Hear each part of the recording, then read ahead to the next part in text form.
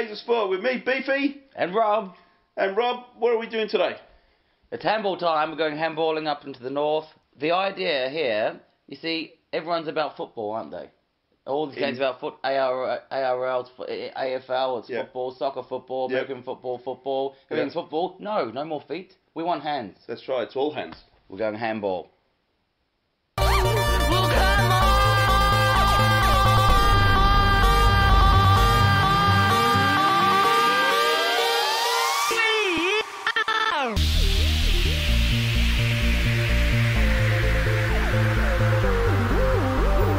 And Rob, what's your extensive knowledge about handball? I used to play it when I was at intermediate school, and it's when there's like a 4 square, and you have a tennis ball, and you bounce it into your own square, and then and you sort of play a game that's it in it.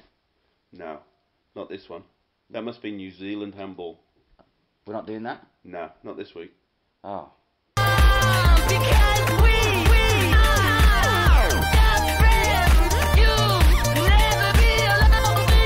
Today is a trial match for the Australian team who are preparing for the Olympic qualifying tournament. Okay, so you ready to roll? Yeah, let's handball. Handball it.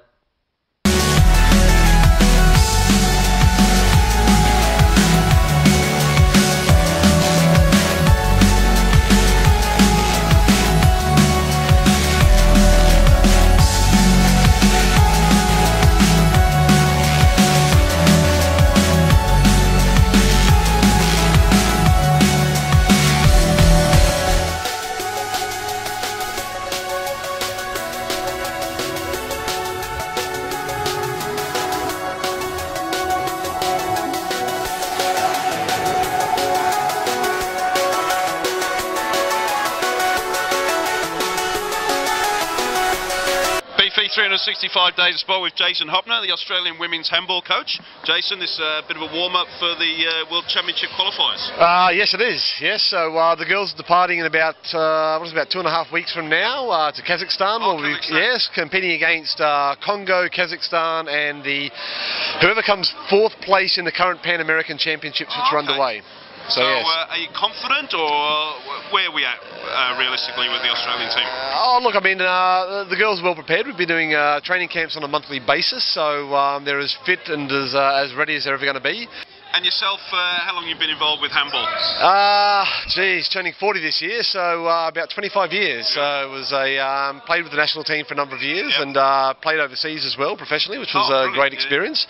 But the last 5 years has predominantly been coaching, so that's been a nice change. So next 3 weeks, so you've got today as a kind of few warm-up games and see how the girls go, and then what's the schedule like for the next 3 weeks then before you go? The girls go back to their respective states, continue training, jump on a plane, a couple of days preparation in Kazakhstan, and then it's 1, 2, 3 games in 3 days. So 3 games in 3 days. 3 games in 3 days. Yeah, no rest. So it's going to be tough. Yeah, thanks for your time. All right, no worries at all. Best of luck today. Best of luck in Kazakhstan. Thank you very much.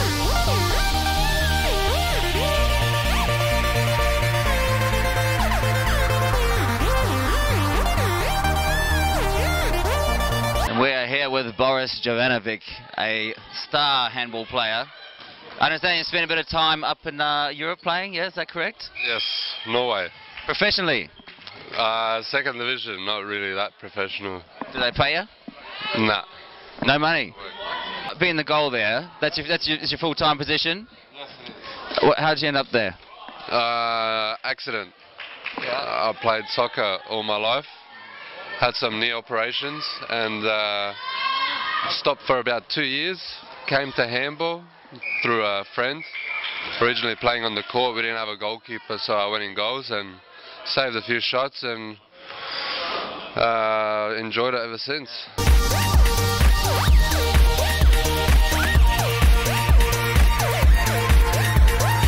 We are here with Lucas. He's just come off a pretty vigorous effort out there. How'd your form go? Yeah, the team played really well.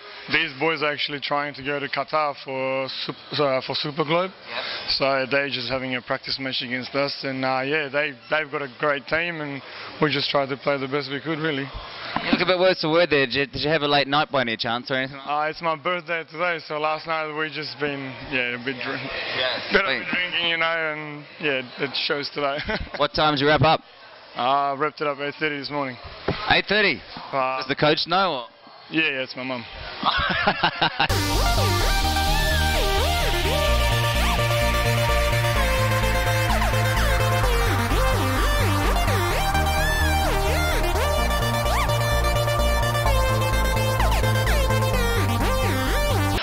I've got Andrew Kelso, who's the president of Victorian Handball.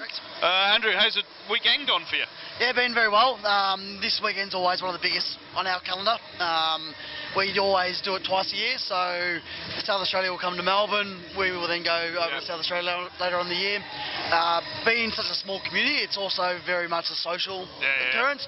But once people step onto that line, well then obviously it's white line fever. And we do hear that it's been a very, very social weekend. It's been a very social weekend indeed. Quite a few of us, including myself, are a little bit nursing sore heads, but hey, that's all part of it. So if you want to get into handball, how would you go about it? Jump online, jump on the Handball Vic website, or one of the Facebook pages, you'll be able to find it. Just come down to training is the easiest way. That's all I did one time, and just came down there and loved it. So definitely. And how long have you been involved now? Been playing handball for about 10 years.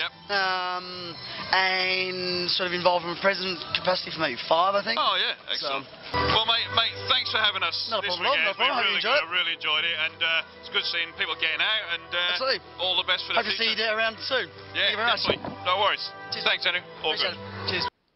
Righto, and we have returned. We're back. What do you think? Yeah, it was quite good. It was very competitive, and good to see that the Aussie girls are off to Kazakhstan. I'll tell you what, I like those big running heaves they do at the goal. Yeah. Tell you what, there's a bit of elevation for there. I don't know if it's officially a non-contact sport, but there's definitely, when they try and get over the top and just charge through, there's definitely a lot of contact there. And they're not afraid of it's almost a given after the release of the ball that they're just going to tumble on the ground. And the other a lot thing, of bloody knees. Yeah, and the other thing I liked as well, they take it as though they know they're gonna get hit, and it's part of the game. So it's not there's anything dirty or like there wasn't any clotheslines or anything like that, but they knew they're gonna get hit. Given, it's encouraged. It is encouraged, yeah. Hard but fair, so to speak. Fair. So some violence. So chance of death rating. I suspect if we googled the number of deaths, there would be 0 from handball. In the meantime, Sleepers in Seattle. As always, following the chance of death, what is the beard rating? I can count the number of beards realistically on the fingers of one hand. It was 2. I have to say there was girls there as well, so it's not quite expected. You'd hope that immediately writes off a fair portion. It's not Eurovision after all. 2 out of quite a few.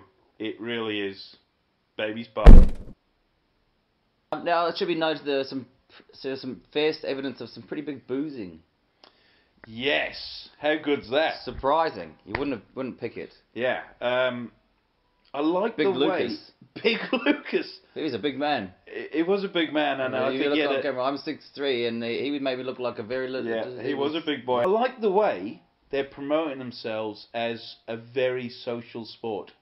They're not taking themselves too seriously, and they're focusing more... I think you get better results that way. I'd like to think so. Rob, whose turn is it for the 20-second wrap-up this week? I think it is mine. Oh, here we go.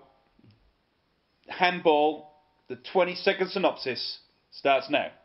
Handball is a cousin, in a strange way, of roller derby in the fact that they take place in the same complex. However, very different games, and they're more sports people... Roller derby weirdos, frankly. So, handballers, good people like them. Bit of boozing, fun game, running leaps, dives, smashes, and it's like water polo combined with soccer come netball, I reckon, with a bit of smash. I like that, that's good. Yeah. I'll let you run over then because you're on a roll. It was good. Yeah, nailed it. Well, that is all we've got time for on this edition of 365 Days of Sport. It is. But before we go, we should mention, now it's getting near crunch time for our almighty 365-day venture. Yeah. And we do have a crowdfunding appeal pledge out there. So check the address of the crowdfunding site here. And any support, any help you can give us, greatly appreciated. Greatly appreciated. Set us on our way. Until then, farewell. See you soon.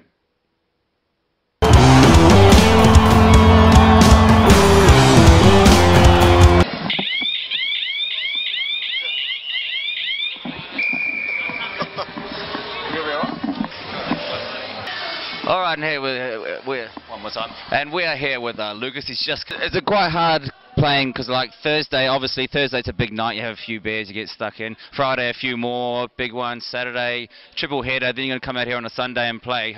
Is that a pretty tough preparation? Definitely, man. Definitely. We like it. We like the preparations for these little games that we have. It's good. I didn't examine the Chico rolls either. See what the hell. Oh, I don't think you missed out. Missed anything.